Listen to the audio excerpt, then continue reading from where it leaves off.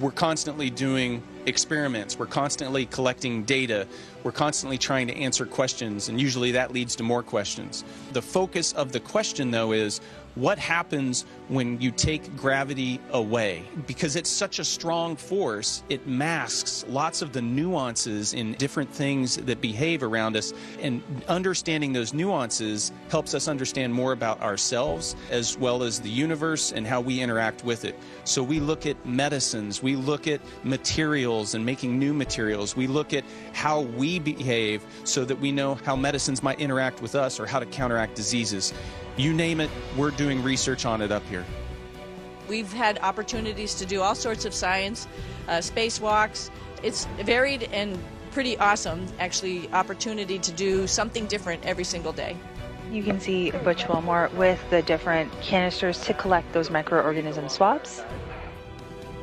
A great view from the helmet camera of NASA astronaut Nick Hague. You can see floating off just past that left hand of his. Those are the wedge-shaped NICER patches that he'll be inserting into the NICER experiment, the X-ray telescope.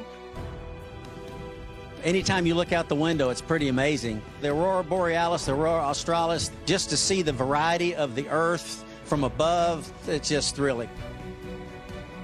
These are called astrobees. So they actually can come off the wall and fly around. Huge opportunities for people to test out guidance navigation control on a quote-unquote spacecraft in microgravity inside here. So we have companies, universities, students all flying these astrobees around at different times. Some of them are actually even grabbing onto other pieces that we might have floating around, and that might help us clean up space debris. We have a tray right here that does some combustion experiments. Right on the other side of Butch is a glove box where we've done some stem cell research as well as DNA sequencing.